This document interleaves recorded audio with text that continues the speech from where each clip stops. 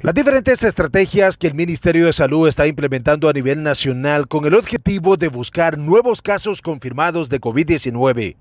se continúan ejecutando. Ese día martes, el equipo de contención epidemiológico llegó hasta el Parque Municipal de Anamoròs. El objetivo era la toma de 200 pruebas PCR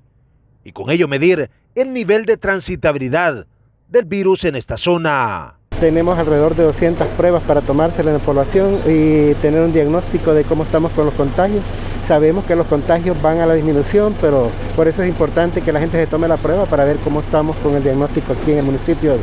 de Anamoròs, porque de acuerdo a eso, a los resultados, también hacemos las acciones necesarias para poder prevenir más contagios. Desde tempranas horas fue habilitado el espacio para que los habitantes de este municipio, como de municipios aledaños, aprovecharan esta oportunidad y someterse a la prueba PCR. Como la situación está de que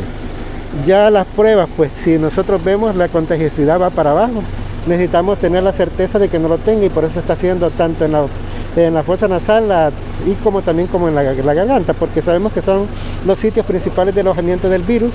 y es por eso que se hace la toma en los dos lugares para poder decir si o no está presente el virus del COVID-19. De acuerdo a las estadísticas, en las últimas semanas se ha logrado visualizar una disminución bastante considerable de los casos COVID-19 en nuestro país, El Salvador. Pero con ello no quiere decir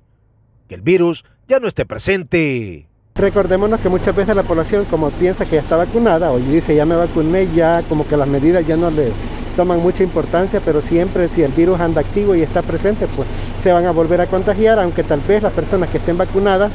en segunda o tercera dosis pues van a tener los efectos, son leves, son menos,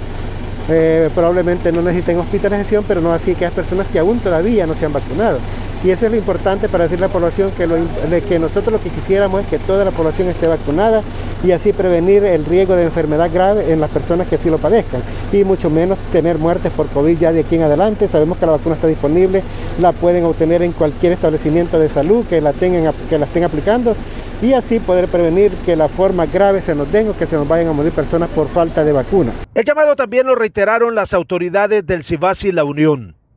a que la población tenga la responsabilidad para aplicarse la vacuna contra el COVID-19 y con ello evitar que más casos se sigan registrando.